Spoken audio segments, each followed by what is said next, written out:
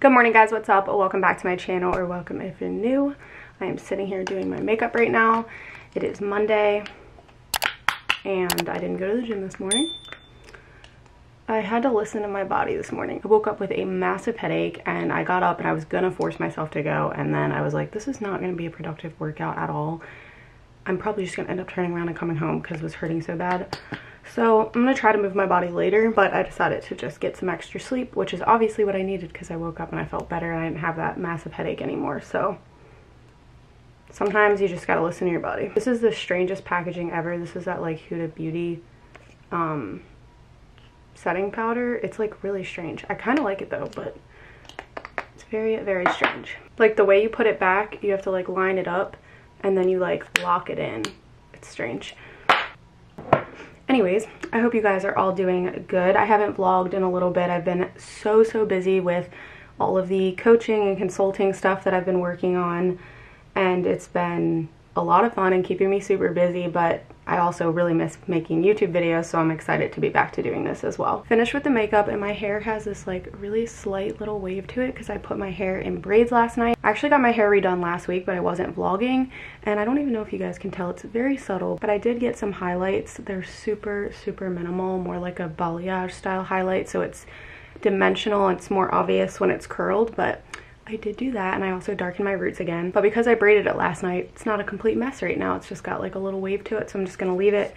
Use some of this Living Proof dry shampoo. This is the Perfect Hair Day one. They actually sent this to me, and I'm such a Living Proof fan. I like buy their stuff all the time, and it is pretty pricey, but it's always worth it because it's truly the best dry shampoo and you only need a little bit, and it gives your hair volume again.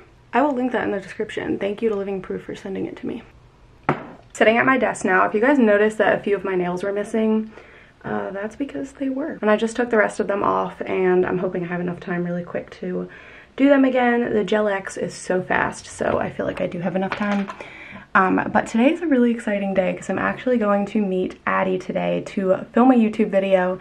You guys may or may not remember, but a while back when I was working at the marketing company, I had the opportunity to meet this girl named Addie who actually just came here from Cuba, and she kind of like shared her story with me about how she got here and the process of like escaping Cuba to come to America. And she's told me so much about how different it is over there, and it really puts things into perspective for me living in America and all the things that we kind of tend to take for granted. It's just crazy, like her story, and I really wanted to help her and share her story. And I've been working one-on-one with her as part of my consulting business and just helping her like get her presence out there on social media. She's starting to build her platform, so obviously I will leave her info below. But I'm really excited because I'm helping her film a video today where I'm basically going to be interviewing her, and we're going to be talking about the differences between like Cuba and America to kind of like share what that looks like, because you would be so shocked. I feel very ignorant on the subject because I just didn't quite realize how bad it is in some parts over there, and I don't like to be ignorant, so it was really eye-opening for me. It makes me grateful for all of the things that I have here, and having the opportunity to get to know her has been really good for me, and I want to help share her story. So the video is going to go up on my channel as well, and we're going to be working on that today, so I'm pretty excited. I'm with Addie now. We just got Starbucks really quick. We both just got brown sugar shaken espressos, and as we were walking up there, I was like, oh yeah, what do you like to get from Starbucks? And I guess Addie's only been to Starbucks like a couple of times, yeah. Right? Because they don't have that in Cuba, so I'm an idiot. I did not realize that. So I'm just like learning so much right now, but it's eye-opening. So this is beautiful Addie. I'm so excited. Make sure you go subscribe to her channel. I'm gonna link it in the description, and then obviously you guys will see the video that I talked about.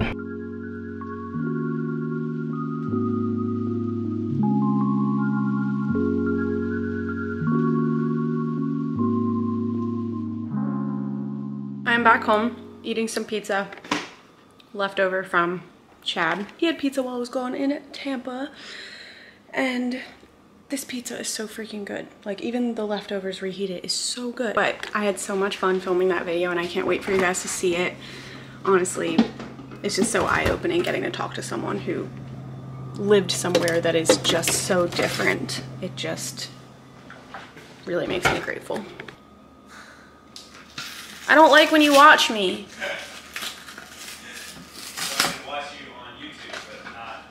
You can watch me on YouTube, but you can't watch me in real life vlogging.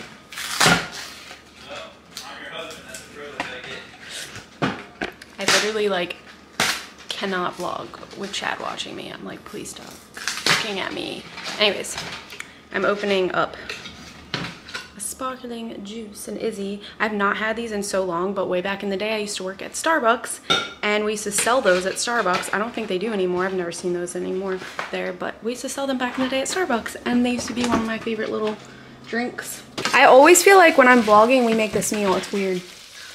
Like Maybe that's true. But we don't make it that much. It just seems like, maybe it's just me. I feel like we're always making this. We're having turkey lettuce wraps, some rice, lettuce, the turkey with a sesame sauce, right? It's got sesame sauce and sesame seeds. Yeah, and we add sesame seeds to it, and then we also add walnuts on top. It's so good.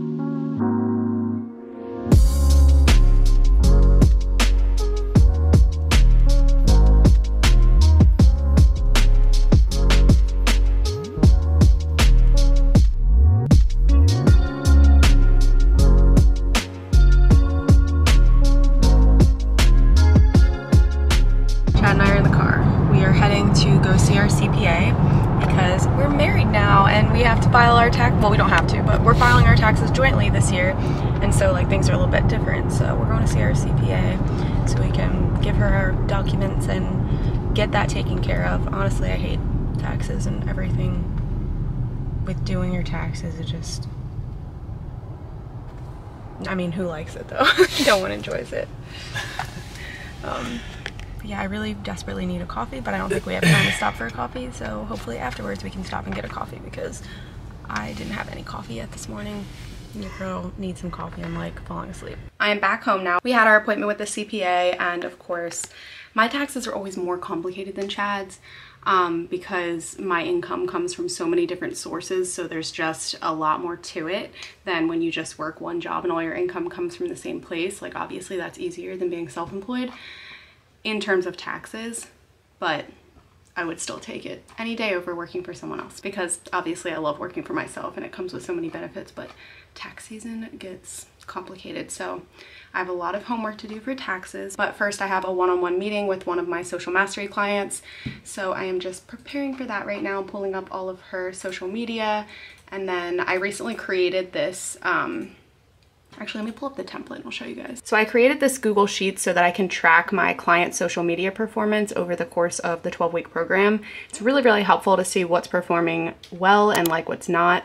So this is what we're doing for one of my clients. Obviously, this is the blank one because I don't want to share her information. But yeah, this is super helpful. And if you're trying to grow on social media, I definitely suggest tracking your performance on things because that's how you find out what's working and what's not.